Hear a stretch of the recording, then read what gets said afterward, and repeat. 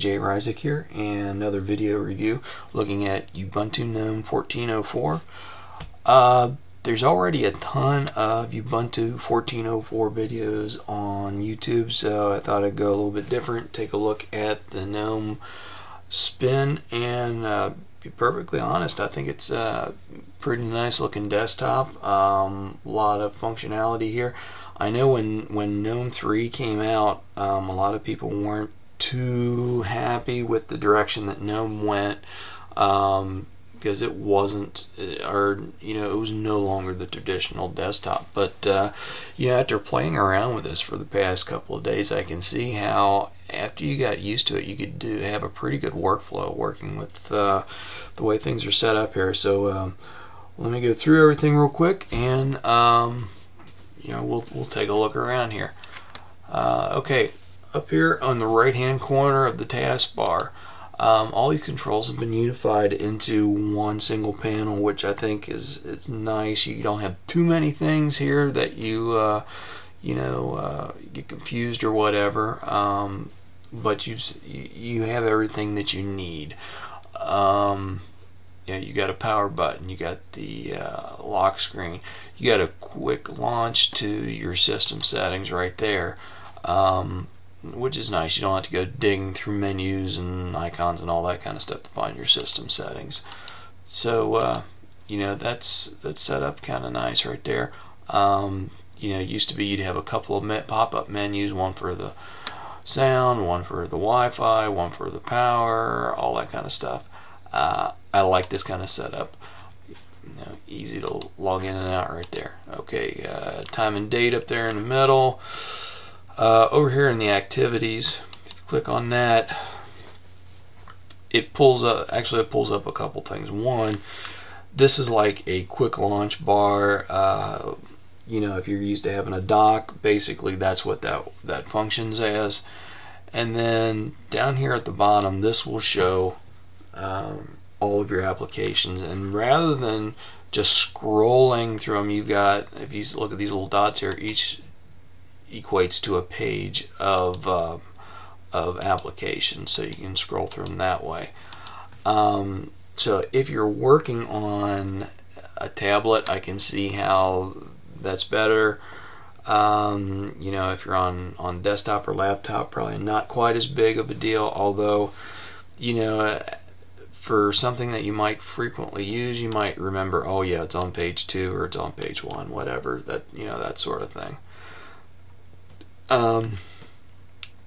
The icons they use are not bad looking, although to be perfectly honest, if I end up keeping this this desktop, I'll be changing the icons, because it might work for some people, it's just not me.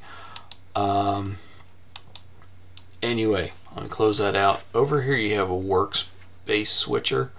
You can add workspaces over here, move applications to different workspaces, that sort of thing. So that's a quick way to get to your workspaces. Personally, for me, with workspaces, I tend to set up hotkeys for them so I can switch that way. But if you prefer being able to work with them with the mouse, this will probably work out pretty well for you. Okay, up here, let me close it. If you take a look at the search right here, you can search through your application. Like, let's say I wanted to look at LibreOffice, it'll pull it right up for you. So it basically searches through all your applications for you. So that's if you know what you're looking for and you're just not finding it, you could use that to search. Okay.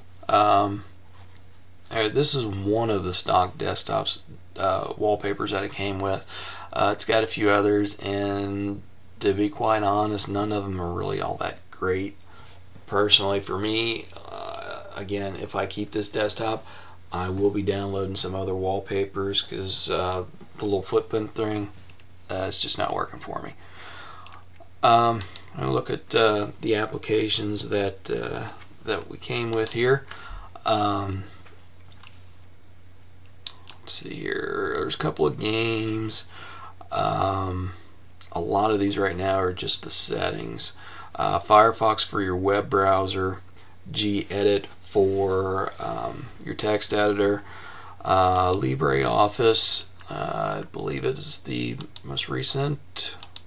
Let's take a look. Yes, it is the most recent version of LibreOffice, which is a good thing. Let me see. Let me take a look here on something on Libre. Yes, just like on the regular version of Ubuntu, they don't have all the icon sets installed. Why they do that, I don't know. The new icons, I think they're called Cipher or maybe Crystal. They are much better looking than these icons. I mean, these look like something out of the 80s or 90s. Why they're not adding the new icons to their repository, I have no idea. That's one thing that I'll be fixing on here. Anyway, let's look at some of the other applications. Okay, Brazo for your disk burner. No, that's pretty good. Empathy for instant messaging. Evolution. I was playing around with Evolution a little earlier today, and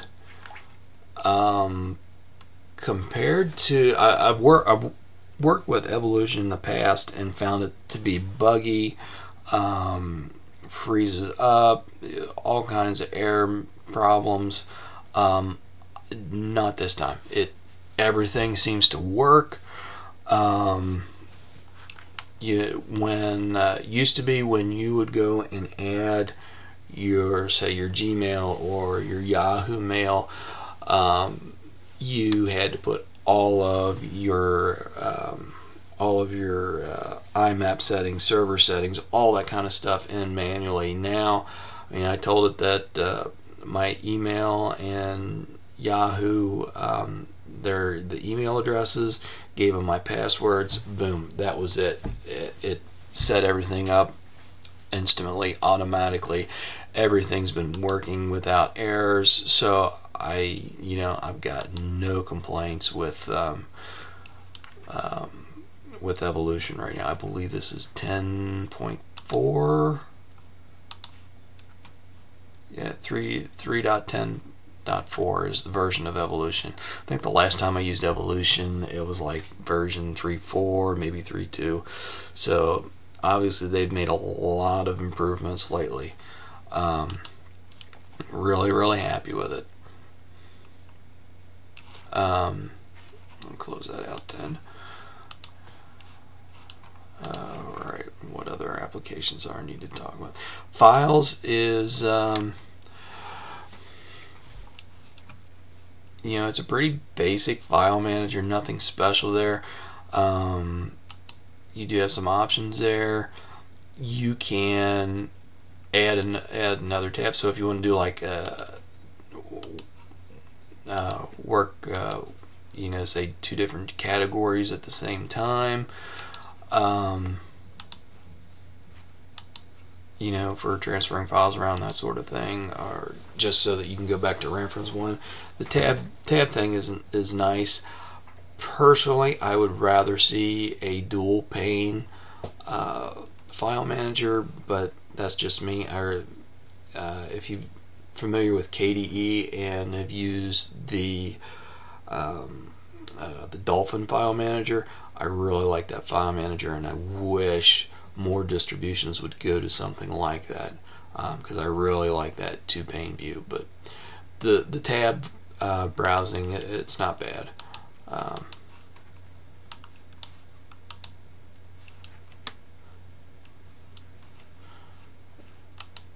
And for the first time, this is my first error that I've come up with. The file manager froze up. So we'll see if that's going to be a constant problem. I do not know. Because, like I said, it's the first time I've had that problem. Okay, what else have we looked at? A couple other games there: power management, passwords, online accounts, Rhythmbox for your music, which is yeah, it's a pretty good music player. Shotwell for photo management. That's a pretty good photo manager too. Made by the same people that made the Geary email app. Which, by the way, if you've never taken a look at Geary, be sure to check out my review of Geary. Very nice email client if you're looking for a very simple, easy to use IMAP email application. Let's see what else we got here. Software updater, software and updates. Right there, basically the same thing that you will see on the standard Ubuntu flavor, so nothing really Gnome special there. Still the Ubuntu Software Center, and this is one of my pet peeves. Alright, see how long it took for that thing to boot up?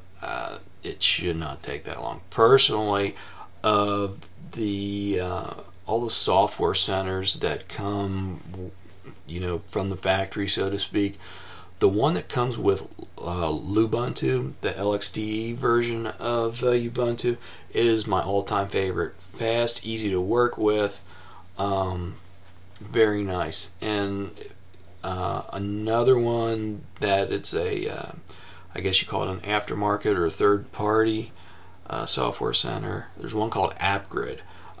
Definitely worth checking out. And actually, I may install that on here and do a quick review on Appgrid because it's really nice. Very quick and snappy.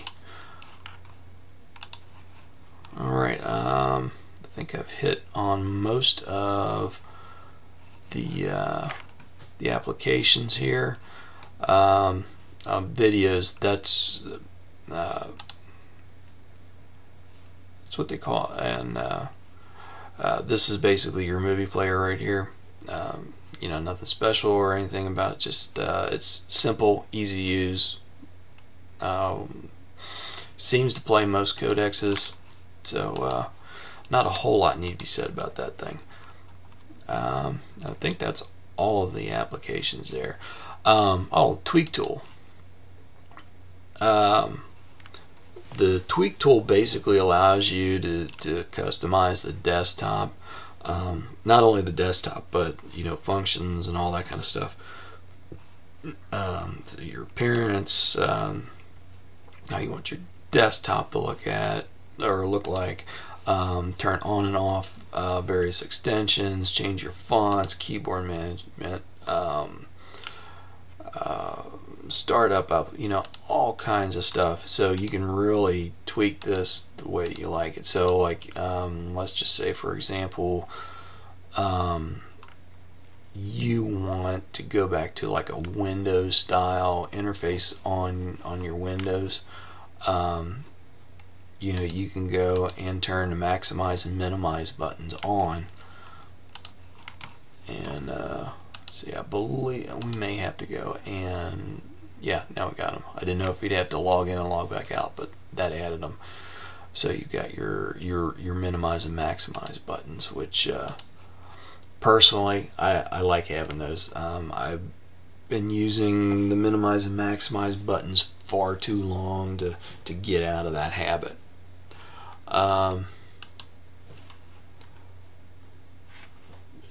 Anyway, let me pull back up the tweak tool. So anyway, you can add those back. Load up various hotkeys, how you want your windows to work, number of workspaces, how to create workspace, all kinds of stuff. You can really tweak a lot of things on this desktop. So I'm going to be playing around with this, seeing what I can come up with. So I'll probably do a follow-up review, not as much a review, but here's what I was able to come up with, and what I think will work out well for my kind of work style. Okay, well, I think that is about it. Like I said, I will do a follow-up video show you some of the changes and tweaks and all that sort of thing that you can do to the desktop. Just you know, to get some ideas rolling around in your head, see what you could do with this desktop. You know, when Gnome switched from Gnome 2 to Gnome 3, a lot of people weren't happy.